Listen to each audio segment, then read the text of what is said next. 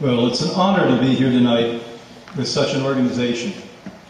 I have to hold back my tears after watching this brilliant film, so I want to start this evening by acknowledging this extraordinary group of people that provide such love and compassion.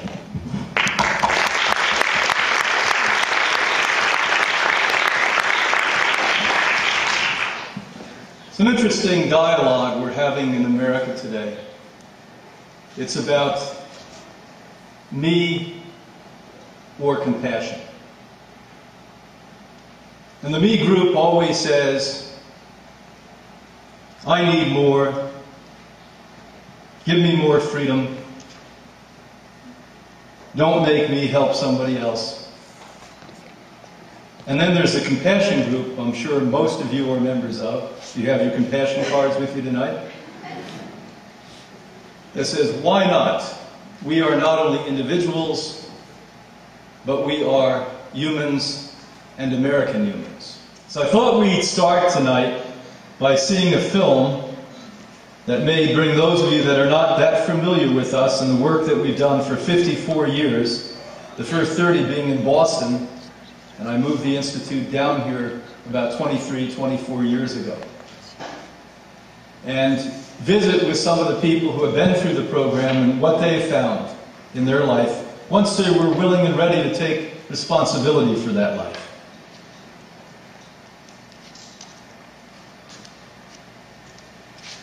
This was on national television. This was on national television about 2 years ago. Hello, I'm Bob Ward. Researchers continually come up with... Now, in the limited time that we have, I thought we'd focus in on the dietary end. But before I do that, I want to emphasize to you that what I've learned over the decades of working with people is that how we remain healthy and vital and young, as well as have the capacity to conquer diseases, is to have the attitude that Alice had in that film. Alice and C.S., her husband, are now in their late 80s. They take cruises, they go out and dance and teach dancing 3 or 4 nights a week. They've been retired since they were in their 50s. They've been very successful in their life. When you look at that, you say, that's exceptional people. That's not exceptional people. That's what you should be. Happy, whole, and when you are that way, you have a reason to live. She had what was considered obviously a catastrophic disease that even after they worked and did a surgery that they told her would not affect her in any positive way. And by the way, the cancer would come back. Here it is, 15 years later, and she's completely well. So let's now move on and talk about the basics of the food. Living food is what we suggest. Most of you would cringe if I told you you had to stop eating hamburgers and hot dogs. You say, oh well, that's uncouth food. We don't do that. We have hamburgers that aren't ground up called steak. Some of you may even think you're wise enough because you eat chicken, which, by the way, for a number of years we've known to be far more cancer-causing than even red meat. Some of you that are really astute say, well, I take dairy food. A colleague of mine that 3 days ago I agreed that next year we'll probably go on an international tour, almost like a missionary tour, trying to convert people back to normality. After 50 years of research at Cornell showed us that the #1 cause of all cancers happened to be the consumption of dairy food. More so than even meat. Can you imagine that? So you completely freak when I tell you that you have to give up meat and dairy food and think, oh my God, how am I going to live on that vegetarian or vegetable diet? Well, I'm going to take you one step more. Those of us who remain vital and healthy and young live primarily, if not in total initially when we're fighting a disease, on a 100% raw vegan diet. Now, the best students I have that acknowledge the common sense of that are the youngest students. A lot of you are certainly addicted and corrupted. That's a horrible combination. Corruption and addiction together turns out to be brain dead. You ever see that in mathematics when you were 6 and 7 years old? A lot of us are brain dead. So somehow we think that, because you've read, odd things from odd people who are equally as addicted to you, who are purportedly experts, that when you cook something, you get more out of it. That would be like me chopping down this wooden stand and saying, gee, I'm getting more out of it than when it was whole. If I said that to you, you'd say, boy, this guy's crazy. Well, the same thing you would say to me if you had common sense about preparing or cooking the food. Every single creature on this earth, every single animal except humans and the poor animals we've domesticated, eat a 100% raw food diet. They don't cook food, they don't prepare food. They certainly don't put pesticides, fungicides, herbicides, genetic modification, and grow it in sand and call it soil. They certainly don't put spray and preservatives on it afterward or irradiate it. They don't do any of those things. And by the way, the average wild creature lives 7 times the length of their maturity. So if a bird takes a year to mature, they will live 7 years. If a human's average life maturity is 20, we should be living 20 times 7. How many of you think you're going to live 140 years? Raise your hand. So the reality is we are way out of step. And Hippocrates, for now half a century, has shown how out of step we are. Because we don't only get ill people, we get the most ill people. After they've taken the rounds and they've run out of insurance money, and they've been to the top specialists, as they always, the top institutions with the top specialists, and after they've extracted copious amounts of money from them, said to them, there's nothing more that can be done. That's usually when they call Hippocrates. All right, already, I'm going to die, I'll do something finally. And that's who we've been dealing with. Starting with our founder, by the way, who was told by the Hava doctors that she literally had 6 months to live, stage 4 colon cancer, in 1952. And she, thank God, remembered what Grandma would have done back in Lithuania as a village doctor, and healed herself, and had the chutzpah to say, wait a minute, I've got to tell other people about this. If they keep listening to those boys with the stethoscopes on, they're all going to die. And that's where we found it, back there in this heart of Boston. Now, the truth of the matter is we watch what it takes for people to heal catastrophic disease. Can you imagine if you're smart enough to do this before you contract catastrophic disease, or before you want to have a baby, and the husband and wife literally clean up their body and eat nourishing food and think positive thought so that we don't have autistic children or diabetic children, or God forbid, what I see daily, children with cancer?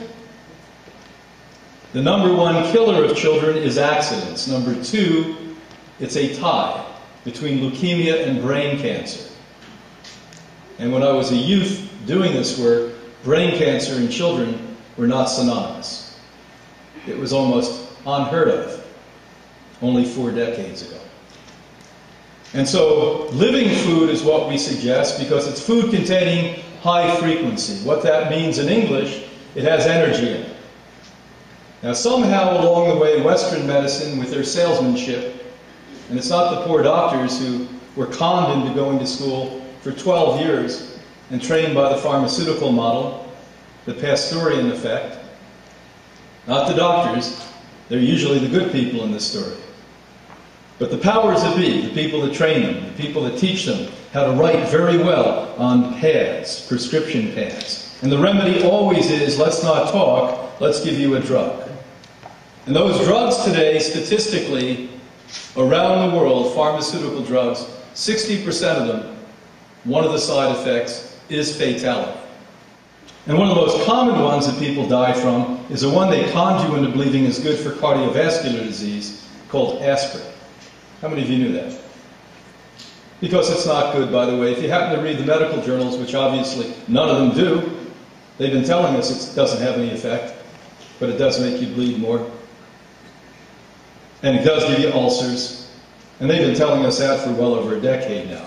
But again, the sales of aspirin are incredibly high since that initial propaganda was placed in the mainstream mentality. And so, if you are a living being, even if you think in spiritualistic or philosophical terminology. You know you're spiritual beings, but you're also electrical beings. Your energy. Don't you think you should ask the question, where do I maintain or gain that energy from?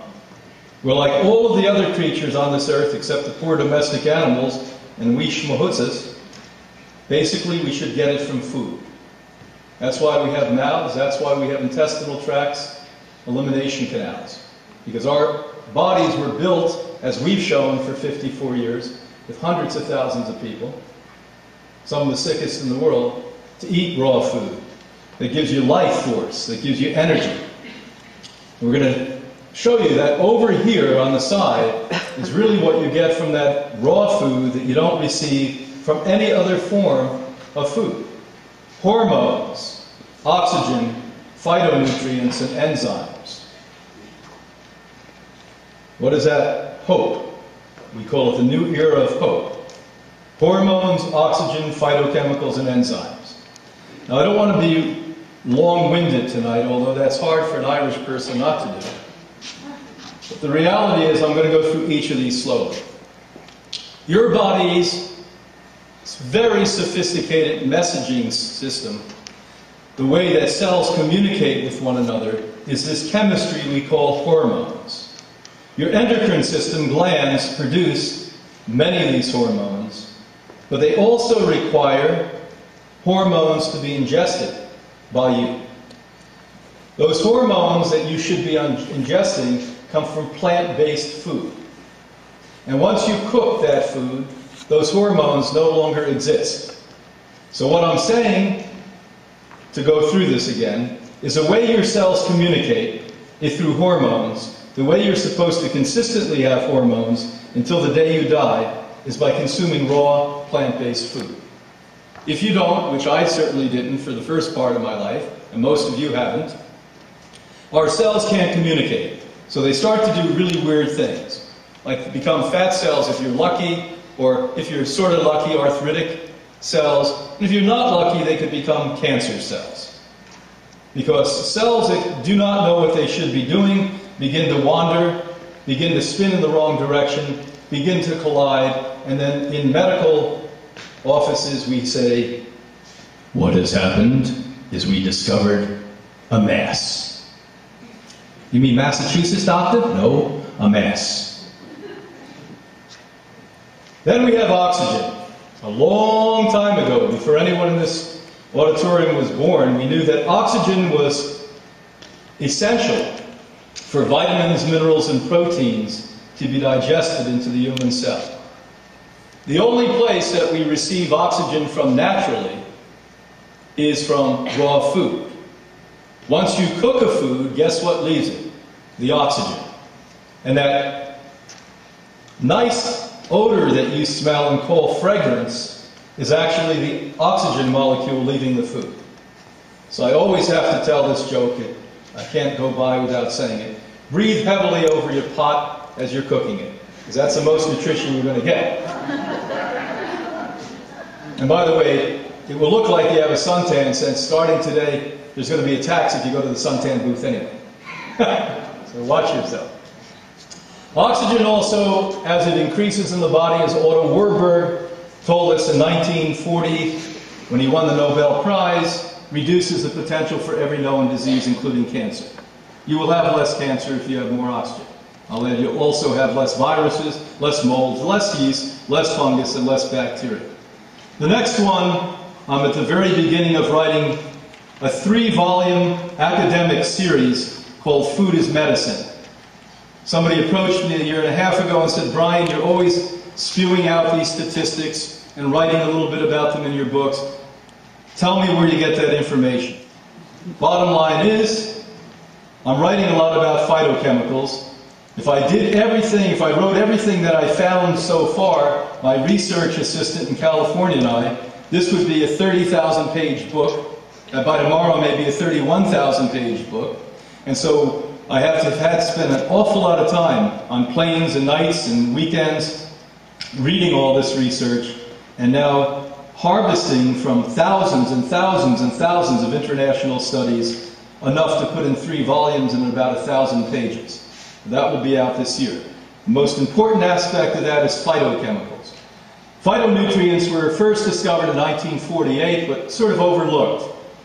The birth or rebirth of phytochemicals came in 1992 when you heard Daddy Bush. Remember Daddy Bush? He was the one that sort of thought a little bit straight occasionally. He basically said, I don't like broccoli. Remember that became a big shpahitza? Everyone was yelling he didn't like broccoli. That was his response to the educated doctors at Johns Hopkins who said, after an extensive study, the most effective anti-cancer agent we have ever discovered in oncological history, the study of cancer, is from broccoli sprouts. Now, can you imagine that? This is Johns Hopkins, who's funded by the pharmaceutical industry, who said the most important anti-cancer medicine we've ever found is from a broccoli sprout. And at that point, everyone went completely nuts in the biological research community, and now there has been thousands of studies done globally, and they have found that every single raw living plant that's edible has a different type of chemistry in it that prevents and eliminates different types of diseases. And guess what? The added side effect? Aging. And it is clear to us at Hippocrates, after, thank God, Johns Hopkins and then a legacy of others began this research, why our program has been so dynamically effective in every single form of disease and anti-aging. The last one is enzymes. When we talked about the body being electric and need life force, this is ultimately where we get the life force from in the food. If you know anything about enzymes, when they improperly and incorrectly and incompletely teach us about enzymes in university, they tell us that they're proteins. Well, that's only a very small part of the story. That's like taking the shell off an almond and eating it and forgetting to eat the almond. Bottom line is, an enzyme, although the exterior shell is a protein, what it does is carry electric to your electric body. And so what we see is that when we carry more electric, bioelectric as we call it, biological electric, to the human cell increases its electromagnetic frequency so that in and around it, it has a major shield. Let's go slow, because now I'm going to tell you about the mechanism of aging and disease occurs. And that major big electric shield prevents free radicals from killing healthy cells, which is ultimately the cause of all aging and disease. Every single disease is free radical. When you do something bad, smoke cigarettes, eat meat, lay around, get lazy, don't exercise, be negative, all the many things that we do to get ourselves sick, they do not directly, cigarettes do not directly cause lung cancer. They cause what? Free radicals. But if we have this electricity in and around all our healthy cells to shield it from this electric that's going to come and kill it, called a free radical, guess what? We don't get sick and we don't age. So bottom line is, this is a different kind of hope than our president talked about. That's an important hope. But this hope is physiologically important to you. The hope of receiving hormones, oxygen, phytochemicals, and enzymes. And it's not something that's hard to aspire to and achieve. It is hard to get over your addictions and your perpetual lifestyle. I know. It is hard to make changes. And even though most, if not all of you, get exactly what I said, because it's laid out very precisely and clearly, and I stand with major research behind this, you will go out of here and not employ this. Because ultimately, the very first thing I said to you tonight is how all of us get well is first and foremost psychologically. And until you and I and everyone else individually are willing and ready to honor and respect our lives and to live with integrity enough to show ourselves that we honor and respect our lives, we are walking sickness magnets. And not only are we going to be emotionally and physiologically sick, but we also are going to contribute to the global humanity of sickness we have out there today. The massive hysteria. The next magazine that we're putting together, a couple of my colleagues are right here in the audience tonight, is titled Truth. If you're on our mailing list, which if you haven't signed, it's out there in the lobby, that will come out. And I'm going to tell you, in my perception, what truth really is. And sadly, most of our minds are like conveyor belts, and with very narrow, small perceptions. And these conveyor belts come along, and all we take from that conveyor belt is what our little tiny, narrow perceptions are capable of understanding. And no wonder humanity finds itself at the brinks of disaster today, where we live on a planet and treat it like a cesspool. It's almost as if we are totally detached from reality at this stage.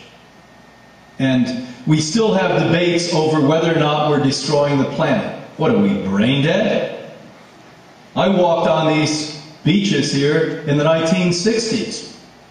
I remember here in parts of Palm Beach County literally walking out straight east an eighth of a mile or more.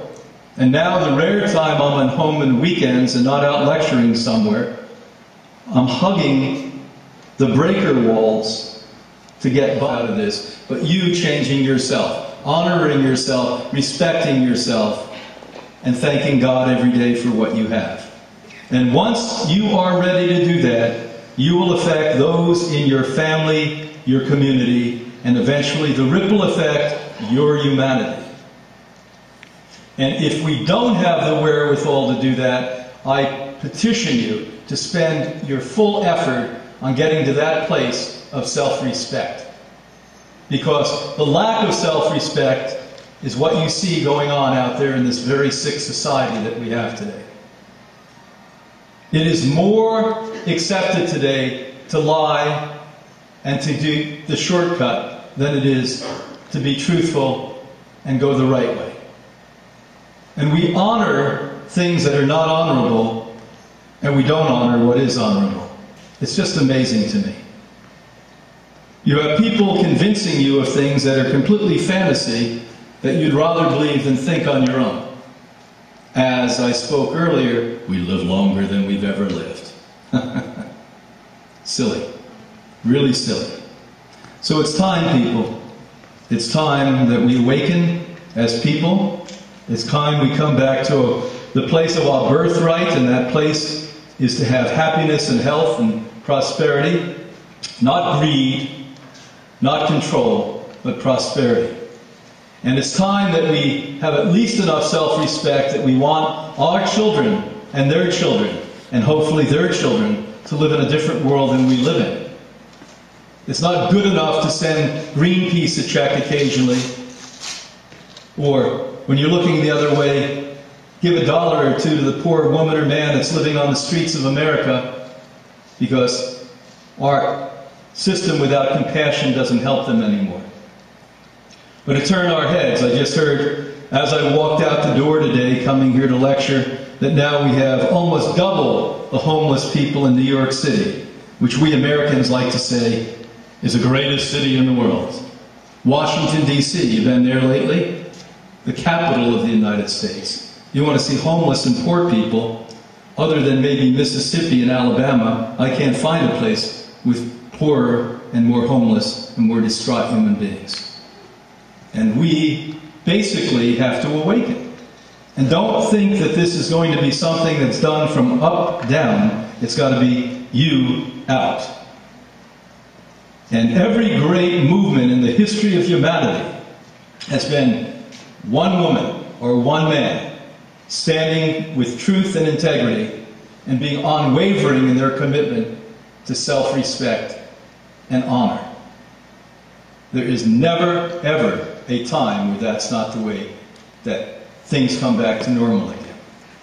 And so I challenge you right here in South Florida to do this.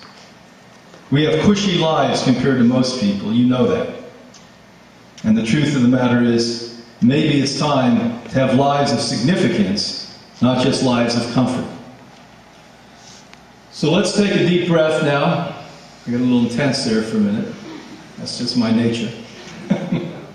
Another deep breath, and we'll answer questions for the remaining time that we have together. And we'll try to do this, as I always attempt, in an orderly way. We'll go to the back of the theater and then work our way forward. And any of you that have questions, remind me to repeat it, because I always have the answer coming out of my mouth before I give the question. Research shown in terms of emotional resolution or challenges and results, the connection between the two, the solving of emotional issues or not in love. This all started with me in 1980 when I became the director of Hippocrates. Literally at that point I thought that if you changed the diet that people would all get well and be perfectly fine. And then I started to notice when I got myself into the position of directorship that my idea wasn't always turning out to be so. And so reluctantly, but certainly with enough background, I brought on board our very first psychotherapist, who was an extraordinary woman. She was actually married to one of the Cabots, who was one of the poor Cabots, the Harvard professor. And she and he in the 1940s literally created the biological science of aging called gerontology. You realize they were the first human beings that ever looked at it scientifically and said, here's what aging is, let's look at it. And so she was an exceptional human being, a sweet little woman in Boston, what we call the Hill. How many of you know Boston? When you're up on the Hill, that was the place to be. And the first day I interviewed her, she was petite, must have weighed 85 pounds, wore a polka dot blue, dark navy blue dress, and had white silk gloves on. And she walked in and she put her hand out like this to me, and I had to have her step up the stairs. And I said, this isn't going to work. And I watched this little dynamic woman radically and immediately change people's lives. And from that point forward, my foremost objective at Hippocrates is always to bring a person that I would consider gifted in psychotherapy.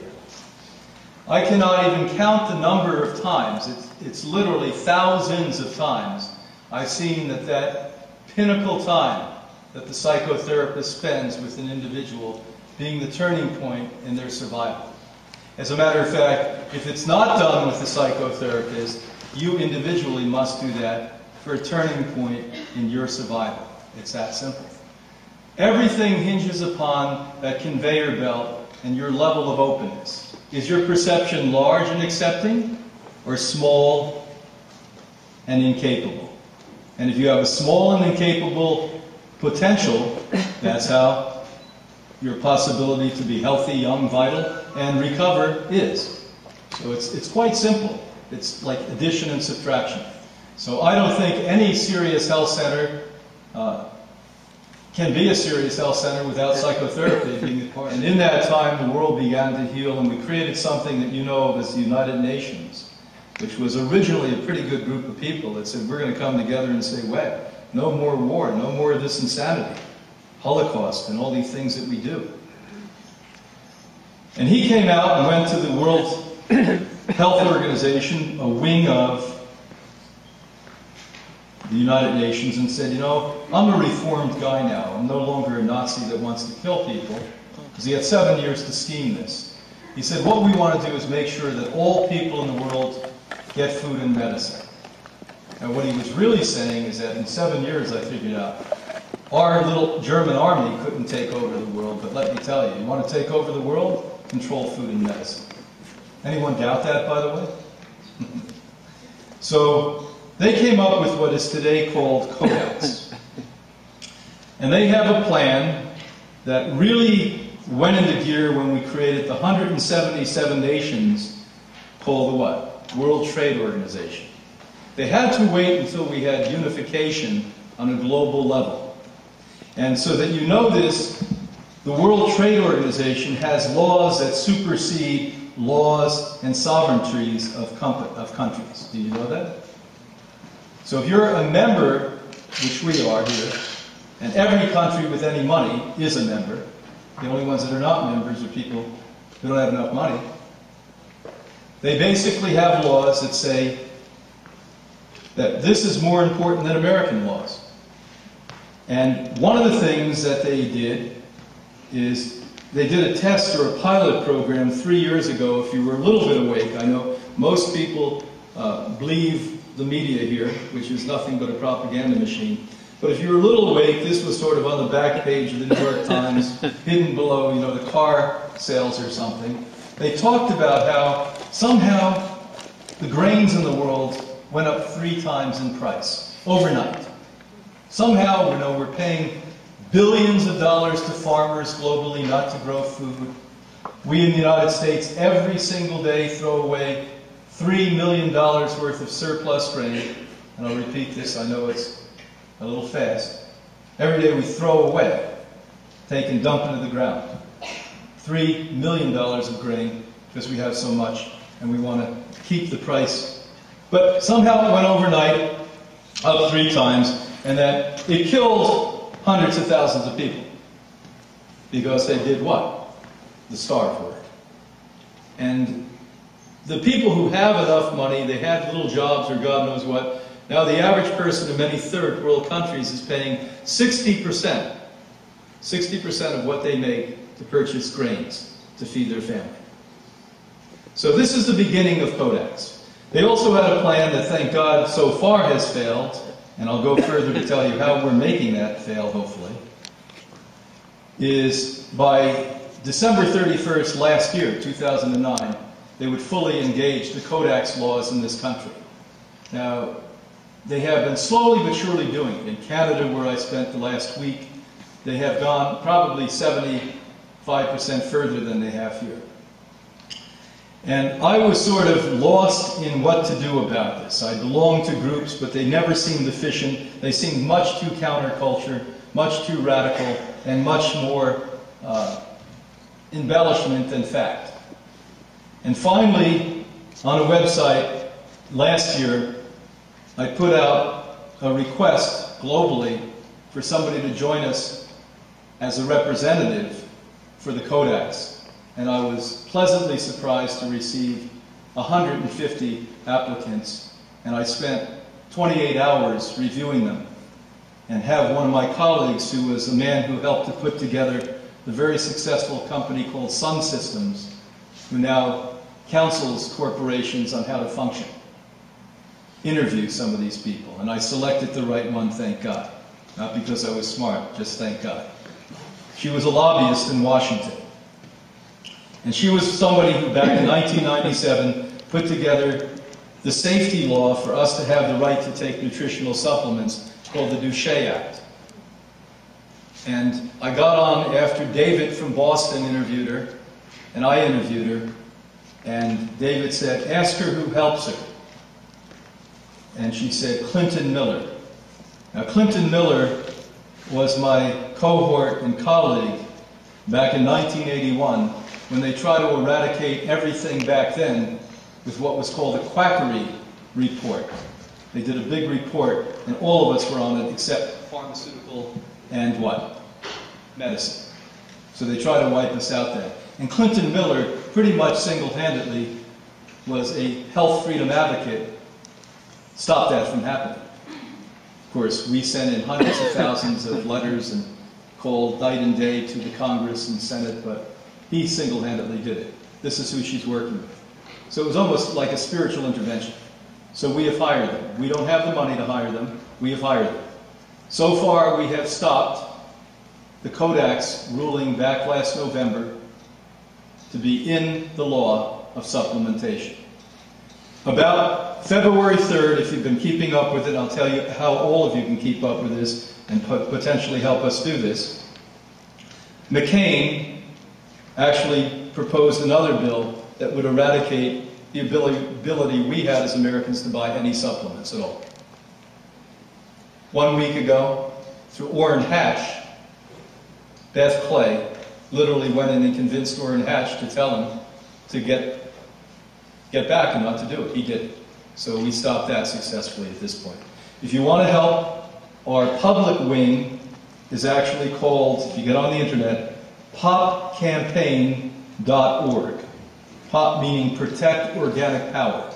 On my desk today, and tonight I'll be reading it after I leave here, we are now trying to protect organic ruling and take out where Kodaks, they actually in words say, Kodaks will supersede our organic laws in America. We're trying to take this out. Hopefully we succeed as we have in the last few attempts with this. But if you want to help us, support us, and keep up to speed on what we're doing, it is called POP, Protect Organic Power Campaign.org. So it's my objective, besides directing Hippocrates and traveling all over the world, to make sure that America keeps its freedom.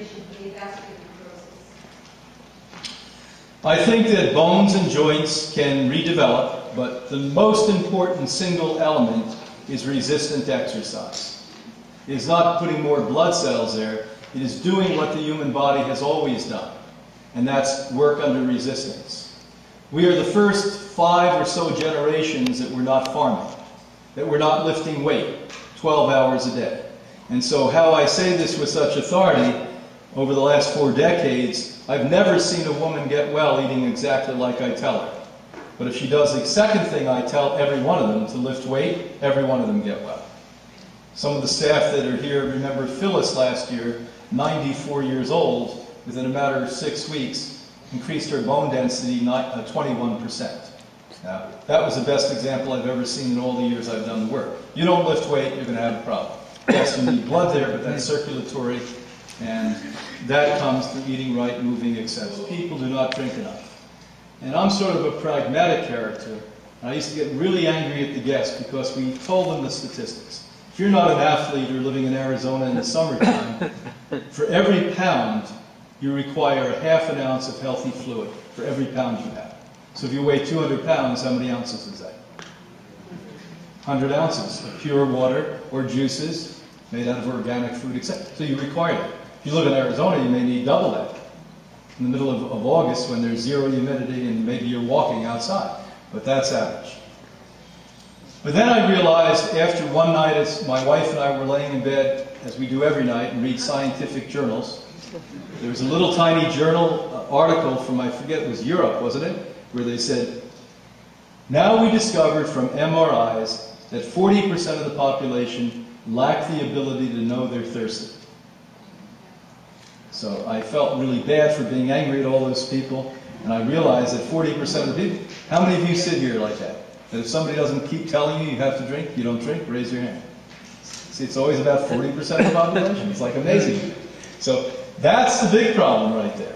So 60% of us are dehydrated, 40% of them, well, I'm not sure it's that exact 40%, but that 40% of us don't even have the ability to know we're thirsty. So this has to be pragmatic and calculated. You have to sort of make a chart if you're one of those people who raised your hand and say, okay, in our house, in the morning before we leave the house, we drink 1.5 quarts of fluid. Every day, 7 days a week. If I'm here, if I'm in Europe, no matter where I am in the world, every day before I get up and walk out of the house, it's 1.5 quarts of fluid. And then, you should have a mid-morning drink, before lunch drink, mid-afternoon drink, before dinner drink, and try, especially as we mature, to stop the drinking 3 hours or so before you go to bed. Now the exception is, if it's the middle of August and you've just taken a walk out here in Florida, disregard what I just said to you, because you may go to bed dehydrated. But the truth of the matter is that's a general rule. Also, certain kinds of fluids hydrate the body better than other fluids. We're blessed here to get coconut water. Now don't eat a lot of the meat, and certainly don't take the coconut oil. Not a good idea. But if you can drink coconut water, incredibly good. I can't think of anything better. Some of the alkalizing units, they're not filters. So any of you that know about alkalizers, don't think that they filter things. They don't. They have a charcoal filter that's not much better than a Brita filter, even the ones they charge you ungodly sums for. And so you need a real filter system. And then after that, if you also have the thousands of dollars it takes to purchase an alkalizer, yes, it's a good thing. It organizes the water in such a way that it hydrates the cells very well. Raw juices with their, enzymes, phytochemicals, all the things we spoke about tonight, literally hydrate the body better than most water does. And the problem with water, if you go back to Schellenberg, the beginning of the 20th century, this guy was a genius, he wasn't a scientist. He used to walk out in nature, he was a naturalist, and he noticed that water always moved in exotically geometric ways. Waterfalls, and when you see water come down over streams and brooks, they would spin, and these little vortexes would occur. And he started to acknowledge this 100 and some years ago. And of course, all the arrogant intellectuals said, oh, what are you talking about? He was right. Now we're starting to realize, with modern quantum science and biology, that the movement and structure of water creates 2 hydrogen to 1 what? Oxygen. Another thing when I was studying, I learned as I study things to write and put in my books, which is great. That's probably why I like writing so much. A few years ago, a Swiss company approached me and asked me to write a book on longevity. I think we have it here tonight. And it's not about nutrition as much as it's about all the aspects of longevity. But one of the things I was shocked to find out about that, and put it in my book, Vitality, that will be out later this year, is that 2/3 of our oxygen comes from water consumption. So let's go back to where this question started. 60% of us dehydrated, and 2/3 of the oxygen that humans are supposed to acquire should come from water. Whoa! So why we're walking around half brain dead, sick, lethargic, is we don't even have enough oxygen because we're not drinking enough water. Number one thing you need to put in the green juice is greens. Parsley, watercress, collard greens, kale, celery, cucumber, all of these things that you do. Now, remember, when I'm home and I have enough sprouts, I don't put inferior vegetables in a green drink. Vegetables are inferior, dramatically inferior compared to a sprout. A sprout is 10, 20, 30 times more nutritious and filled with nutrition, enzymes, and all the things we spoke about versus. But at Hippocrates, because we realized people were eating pork chops before they came quite often, and carrot cake, under the auspices it was organic. Yeah. Basically, we know we need to transition them not into the strong stuff. We give them the softer stuff like that. So that's it.